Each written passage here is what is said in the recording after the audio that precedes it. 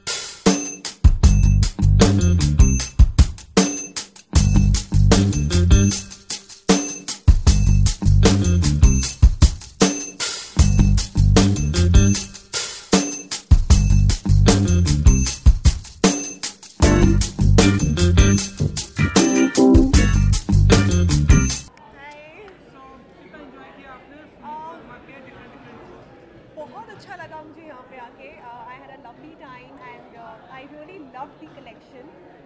जिस तरह से उन्होंने ऑफ शोल्डर ब्लाउजेज एंड जो घाघरास हैं, जो चोलीज हैं, बहुत डिफरेंट लगा मुझे। I really love it, beautiful. Different जो कलर्स है, आपका फेवरेट कलर कौन सा था?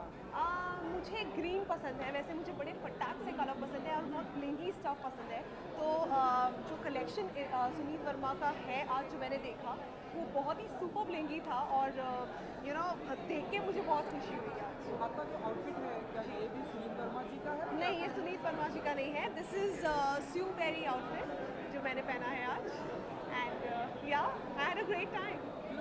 बिग बॉस के बाद लोग आपको फिर से इधर से थोड़ी झलकियाँ पाना चाहते हैं कि क्या कुछ करने वाली है, क्या धमाका करेंगी, सब कुछ आप बता सकें। शॉर्ट फिल्म, वेब सीरीज, यूँ सब। देखिए, धमाका तो फिर से होने वाला है एंड होपफुली मई में होने वाला है, क्योंकि मई में मेरा सिंगल रिलीज़ हो रहा है जहाँ पे आप मुझे ऑन स्क्रीन वापस देखेंगे। मेरी वीडियो में जहाँ मैं मेरा गाना होगा जिसमें मैंने गाया होगा एंड मैं of course you will see me in the video as well. आप सिंग करने वाले हैं उसमें? जी जी जी जी, मेरी आवाज़ में होगा, तो मेरा सिंगल होगा, मेरी आवाज़ में होगा और मैं ही परफॉर्म करने वाली हूँ। तो मई में होपफुली रिलीज़ हो जाएगा, तो बहुत जल्द आप देखने वाले हैं।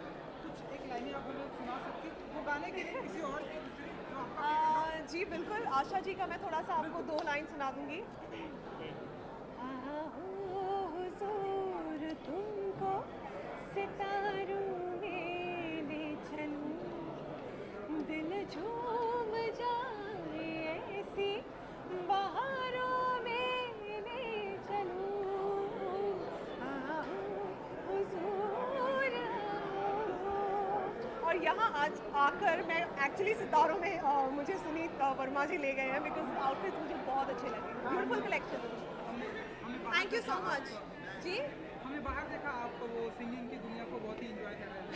Thank you ji. Thank you so much, thank you.